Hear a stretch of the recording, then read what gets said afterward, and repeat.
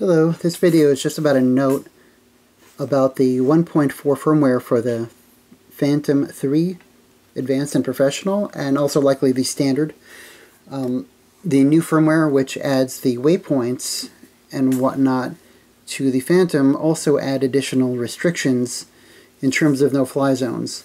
So if you were the type that was interested in flying over or near stadiums, I mean, hopefully when there's not an actual game going on, of course, then you no longer can do it because they added that to the 1.4 firmware. For example, this is Citi Field Stadium, and now you can no longer fly anywhere near it. And this goes for a lot of other similar areas. So, and there's another new restriction or thing that it added as far as what you can't do.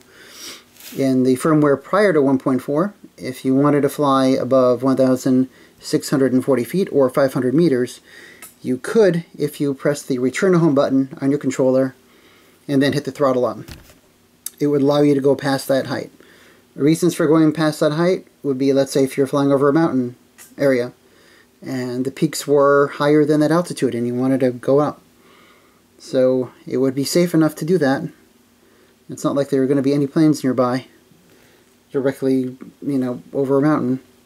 So just giving you one scenario. So if you wanted to be able to use that return home glitch where you could fly over 500 meters, or if you wanted to fly near these types of areas, when of course there's no activity, no games going on, so you don't endanger anybody, then you absolutely do not want to update your Phantom 3 to the 1.4 firmware that gives you the waypoints and whatnot.